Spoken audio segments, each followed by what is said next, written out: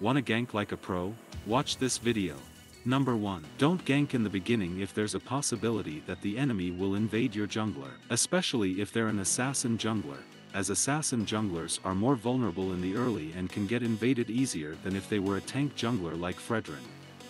So instead of ganking, stay closer to your jungler until they're around level 4.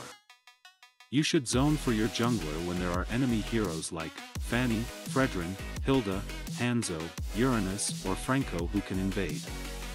Number 2. When you're rotating, make sure you stay hidden on the map, because we know what happens when the marksman or fighter sees you coming, they will play safer under their turret.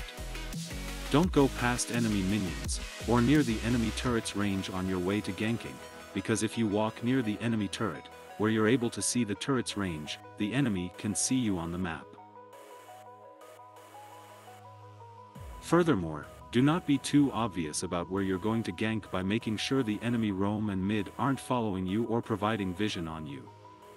At times they could even be camping in a bush, without you knowing and vision on you, and the way to not be spotted by them while you're rotating is to use one of these gank paths. Number 3. Avoid this specific type of bush whether it's top lane or bottom lane when you gank. Very often the enemy roam camps in that bush if he's not seen on the map in order to provide vision for the enemy marksman. So if you do know where the enemies are on the map, you're allowed to enter that bush, but if not, it's better to go the other gank path, where you stay more hidden, and camping in the correct bush very often makes your gank successful, unless they're a Leslie and are once in a while pressing their ultimate button to make sure no one is near the radar. Number 4. Trick the enemy you want to gank, by pretending you're going to gank the other lane instead of them. Before the last minion dies, when you clear minion waves with the mage at mid lane, act like you're gonna rotate to the EXP lane by walking towards that lane, and right when the minion dies, which means the minion will no longer show you on the map, you turn around and head straight to gank gold lane. This is a trick for an enemy who pays a lot of attention to the map.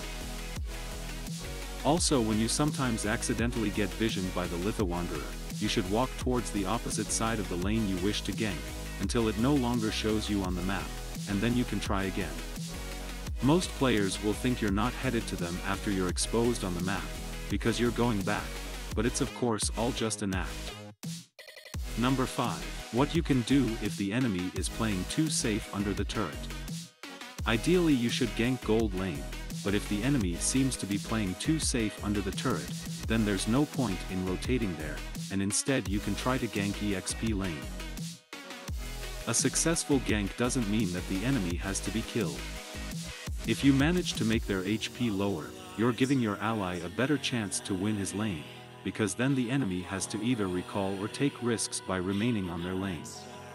However, if you do have jungler and mage with you to gold lane, you can perhaps overextend and turret dive, but you need to watch out for other enemies that may potentially show up as well. Number 6. No need to always assist the jungler at turtle. When turtle is about to spawn, don't gank any lanes or babysit your gold laner unless your team can take the turtle on their own. An example is if your jungler is reliable and isn't low HP with retribution ready and the enemy jungler is dead, you don't really have to zone, if your other allies are at turtle as well. That way you can quicker rotate and gank the gold laner, where they mostly won't expect you to come. Number 7. Don't overstay on gold lane or EXP lane. If you try to gank but it seems unlikely the enemy will leave the turret while you're camping in a bush, just go back and continue to provide vision and focus on other objectives, such as turtle or perhaps pressure mid-turret. It's very unlikely that they'll go away from the turret, because maybe their allies warned them that you'll be coming, and you'll just be wasting your time.